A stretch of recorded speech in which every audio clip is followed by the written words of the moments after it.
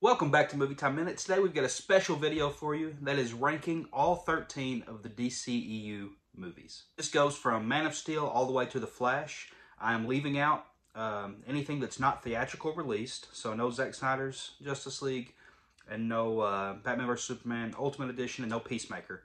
But everything else DCEU we're going to rank here in this, every theatrical released movie.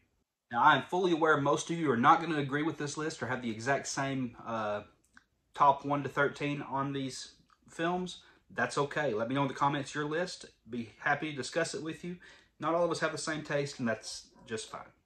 And before I jump in, don't forget to like and subscribe. I need your subscription. I need your support. We want to keep making these videos like this, and I can't do it without you. So thank you for subscribing. Let's get this started. Number 13, Birds of Prey and the Fabulous Emancipation of One Harley Quinn. Now, I know this movie has its fans. This is the one DCEU film that I walked away just not enjoying when I left the theater. A lot of people have problems with a lot of the DCEU. Me, I actually am a lover of most of it. I just didn't click with the Birds of Prey movie. I don't know why that is, what it is about that movie that turned me away from it. But I come out of that theater thinking this is not one I'm going to rewatch. And I haven't rewatched it. Maybe I do need to sit down with it one more time. Let me know in the comments if you think I need to give this one another shot. But I didn't enjoy Birds of Prey for whatever reason. I thought Margot Robbie was great in it. I thought Ian McGregor was fun as the villain. I just didn't enjoy the movie. At number 12, Wonder Woman 1984. After the first Wonder Woman and knowing that Patty Jenkins was coming back to direct this one, I was extremely excited for Wonder Woman 84. But this movie is another one that just completely disappointed. It came out simultaneously streaming on HBO Max as well as in theaters. They even released a little promo of an opening scene from the movie. It got me excited. I was extremely happy to watch this movie. Pedro Pascal as a villain in this, bringing in Cheetah. Then I watched the movie. It was not great. Not the dumpster fire some make it out to be, but not a great movie. So Wonder Woman 1984 is second to the bottom on my list. Number 11, Shazam! Fury of the Gods.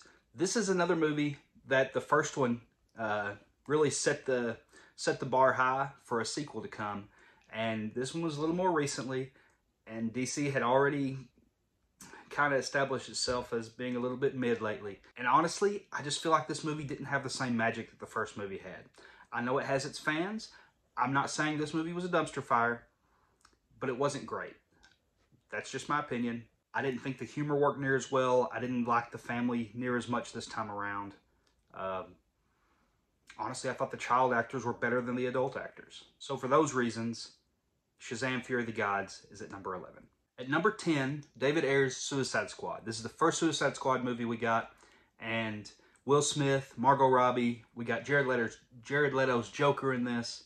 I actually had a lot of fun with this movie. This is the first movie on this list that I'm going to say is actually a positive for me. I enjoyed this, and it got a lot of hate as well, and I understand every single issue that people have with this movie. However, I thought the fun factor outweighed the negatives of it, and it came out as a good movie experience for me.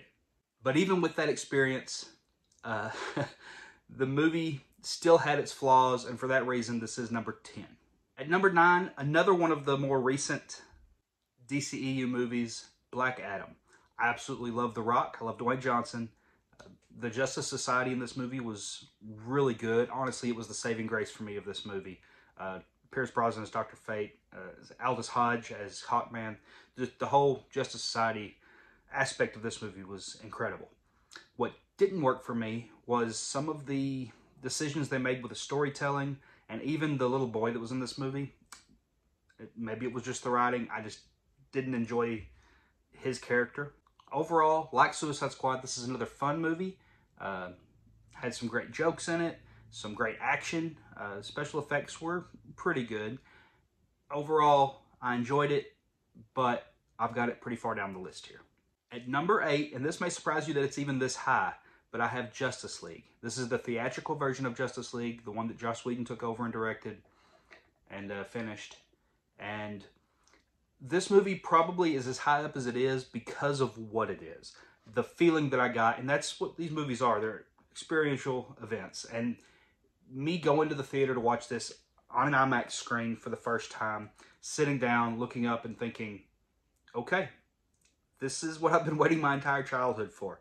I'm a huge DC fan, huge Justice League fan, and to see them all come together on screen like this, it was a magical moment for me. Honestly, I walked out of the theater thinking this was like the greatest movie ever, and then I rewatched it and I realized, okay, well, maybe it's not that great. But overall, I still had a great experience with it, and because of that, I do have the Justice League movie as number 8. Speaking of movies that I thought a lot higher of when I first walked out of the theater than later rewatches of it, number 7, The Flash. This one just recently come out. It's the newest movie on this list, and I really enjoyed the Flash movie. I laughed a lot of the way through it. There were some jokes that didn't work for me as well as others, but overall, I enjoyed this Flash movie. I thought Michael Keaton was incredible coming back as Batman. I thought Sasha Callier, is that Callier? I can't pronounce her name, but I thought she was great as Supergirl. Ezra Miller, we won't get into the other Ezra Miller stuff right now, but he did a good job with this part.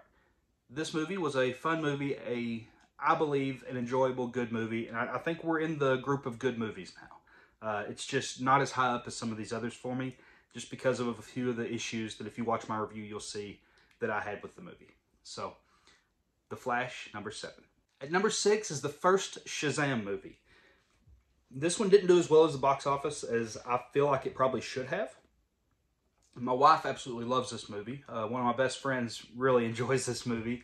So I've got people all around me that consider this one of the top DC films. It didn't quite make it into my top 5 DCEU, but it is at number 6, and for good reason. This is a great movie. It is a fun movie. It is a movie about family. It's a movie about heart.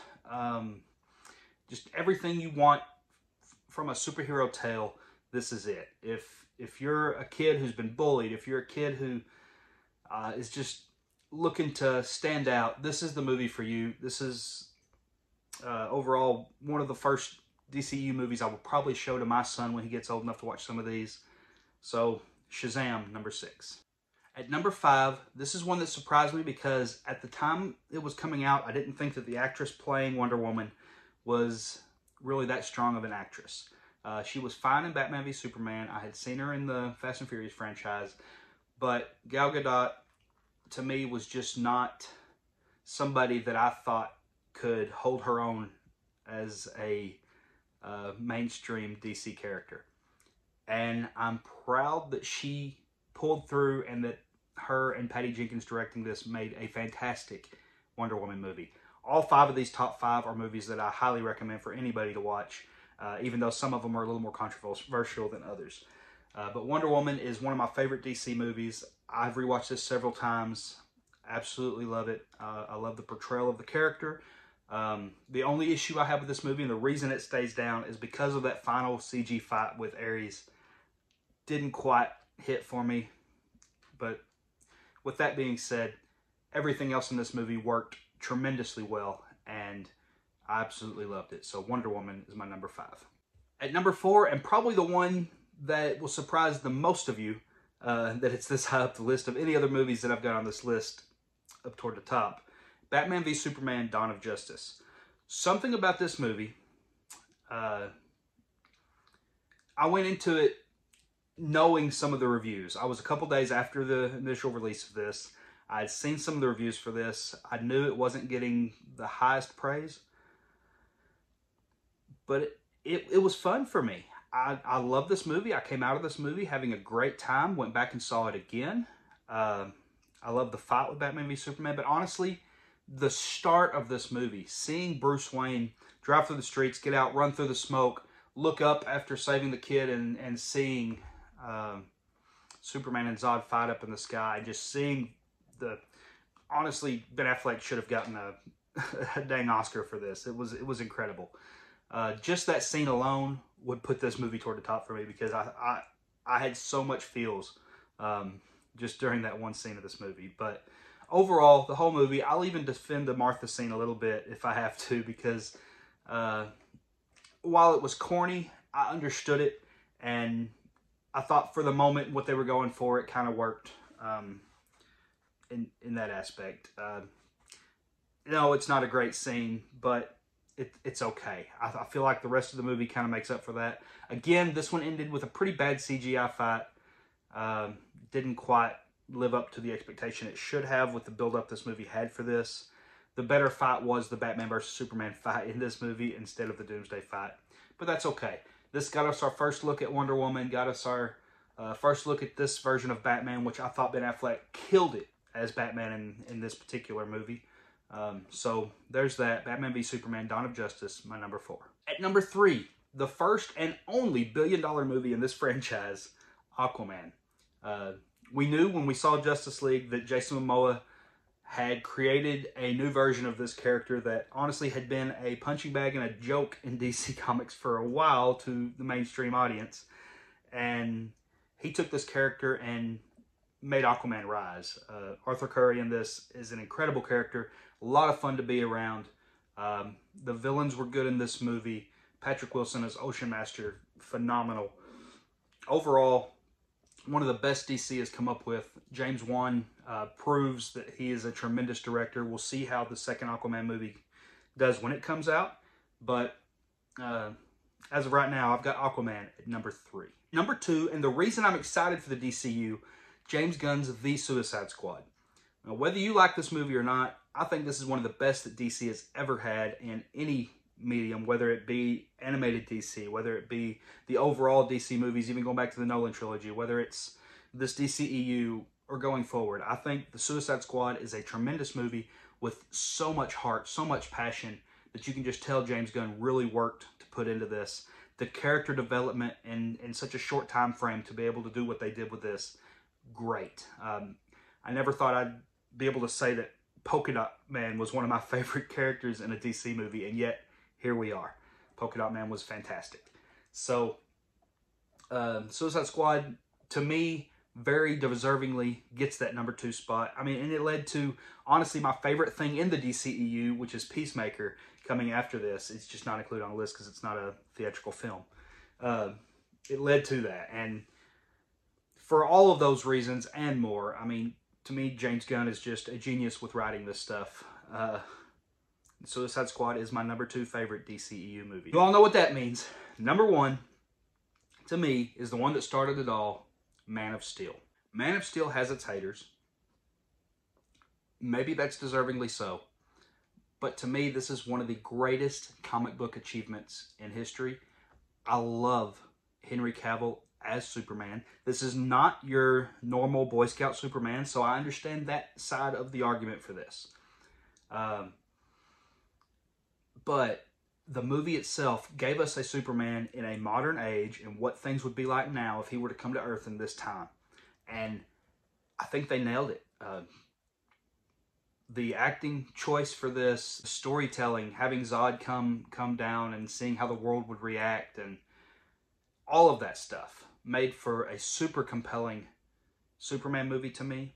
I think it's highly underrated. I don't think enough people appreciate what this movie does. I think most of those people need to go back and rewatch this movie again now and just see exactly how relevant this movie still is so many years later, 10 years later. It's not just my favorite of the DCEU movies. It's one of my favorite comic book movies ever made. But you don't have to agree. I'm going to leave this open to you now in the comments. Let me know what you think of my list, my 1 to 13. Does yours mix up quite a bit of these? Are you completely opposite of me on this list? Let me know. I'd love to hear what you have to say about it. This has been a joy to make. I love making these videos. Please subscribe to this channel. We're trying to grow here, and I can't do it without you, like I said. So, appreciate you being here. This has been Movie Time Minute. My name is DJ, and we'll catch you next time.